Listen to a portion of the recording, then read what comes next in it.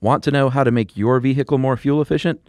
Find out in this episode of Stuff You Should Know, brought to you by Bank of America, where you can earn more cash back for the things you buy most with the Bank AmeriCard Cash Rewards credit card.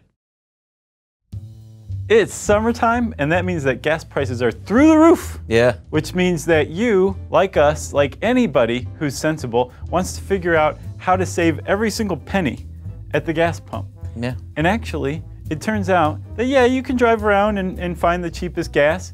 You may waste a lot of gas doing that, but you could also pay attention to your car. Yeah. Because there's a lot of stuff you could do, a lot of tips, a lot of tricks that fall under the umbrella of hypermiling that will get you the best gas mileage no matter what kind of car you have. Yeah, and these are like real differences you can make. Mm-hmm. You'll actually see a difference. The first thing you need to think about is what kind of state your car is in. If you keep your car tuned up regularly, it's going to run more efficiently. Mm-hmm. And if you keep the tires all filled properly and balanced and rotated, your car's going to run more efficiently. Yes. You're going to be saving at the pump. And you can also get something called rolling resistance tires, and that'll knock off about 1 to 2%, or I guess increase your efficiency by 1 to 2%. Right. You also want to lighten your load. For every 100 pounds added to your car's weight, you're losing about 1 to 2% efficiency with gas. Yeah, so clean out your trunk. If you got a bunch of, if you carry around all your bowling balls, Yeah. you might want to just pick one bowling ball. Choose one. Exactly. That's my advice. You also want to slow it down. Yeah, Number one, that's just safer. sure. Slowing it down, you have more reaction time. It's just a smarter way to drive. Yeah. But when you punch it at the green light, like I have to say I do sometimes, Yeah, I like being first. quick off the line. Yeah, but I'm burning through the gas. It's a stupid way to drive. Also, I come to a really quick stop, which means not only am I burning gas, I'm wearing out my brakes a lot faster too. Yeah, that's true. So you want to slow it down on the surface streets, and you also want to slow it down on the highway too. Yeah, the difference between 65 miles an hour and 75 miles an hour on the expressway can actually make a 20% difference in your fuel efficiency. Yep. And on the surface streets, I think it's about 5 to 10% if you're, driving like a crazy person. I'm so ashamed. That's all right. You're just paying more for gas. A lot more. Yeah. So how fast, what's like the ideal speed?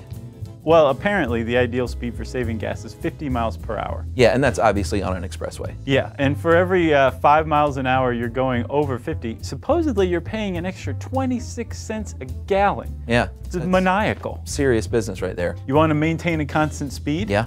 That's very efficient, and your cruise control can help you do that on the highway. Yeah, I get a little creeped out by cruise control. You can get comfortable with it. Yeah. And once you do, it's kind of like just turn it on and maybe pull one foot up here. No, don't do that. That's not safe at all. Don't do that. I got one for you. Have you ever heard that it's better to leave your car running than restarting it if you're not going to be somewhere for very long? Yeah. Because starting your car burns up a lot of fuel. Right. That is true up to 60 seconds. Oh. That's right. If you're going to be idling for more than 60 seconds, it's more fuel efficient to go ahead and turn the car off, even if you're sitting there with the AC on, which I know some of us do. Sure. Yeah. That's good advice. Thanks. You can also take it one step further and really get into hypermiling and use coasting methods. Yeah, safe coasting methods. Right. You want to take it slow up the hill at a nice steady rate, and then on the way down, you just coast.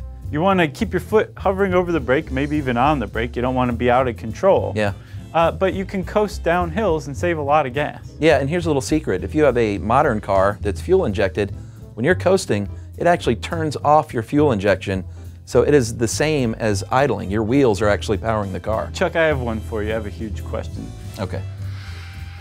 Which is more fuel efficient?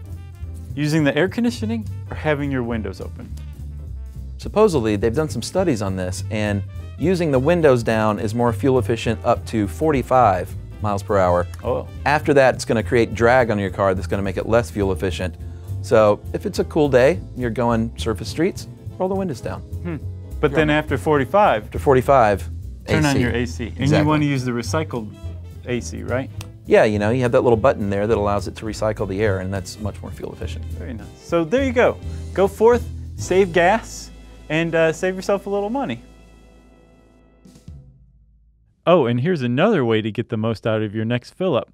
The Bank AmeriCard Cash Rewards credit card from Bank of America. You earn more cash back for the things you buy most, including 3% cash back on gas for the first $1,500 in combined grocery store and gas purchases each quarter. So now you know how you could get the most miles and cash back on every gallon of gas you buy.